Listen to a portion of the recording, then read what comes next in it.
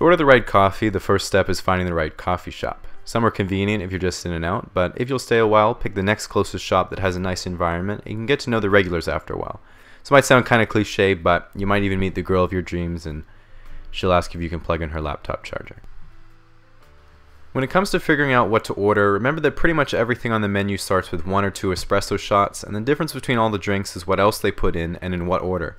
Here's a chart you can use for reference. The key here is finding something that you think you'd enjoy, then typing it into Google to hear the audio pronunciation. Remember to drink your coffee how you like it. I was once told by a small cupped aficionado that straight espresso or black Americanos were the only respectable ways to drink coffee. I didn't agree with that at all, but I do always add codeine so the street cred's there and I can rap about it. The great thing about coffee is that the caffeine wakes you up, helps you focus, and enhances dopamine signaling in your brain, which means you feel normal for a few hours. The only downside is you can't sleep, and if you don't have any the next day, it feels like your eyeballs are getting sucked into the back of your head. But don't worry, it's all worth it. So go out there and enjoy your bean water.